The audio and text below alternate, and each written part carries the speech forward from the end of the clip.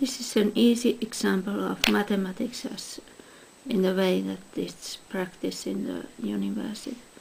Here are 4 mappings from one set to another, from to there to a third one.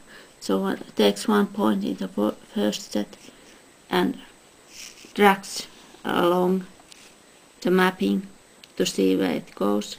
Then one takes that point there and drags it along the mapping to see where it goes here. Then one does the same here, the other way.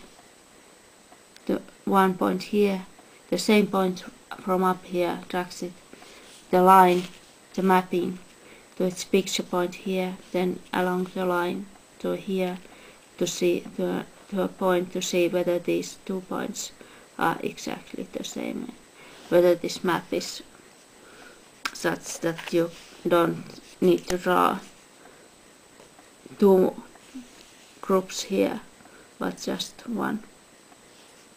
Okay. So in practice the maps look somewhat like this.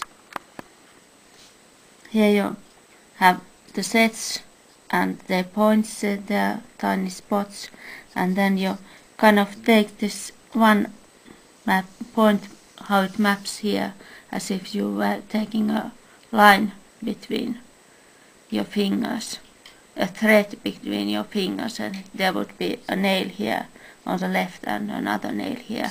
So it's like doing handicrafts.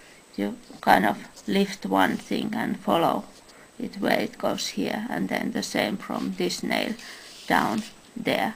And then you mark this one or keep your finger there while you do the same the other way around here from the same starting nail here to see whether these are exactly the same, whether you can say that these mappings this way and the other way are exactly the same.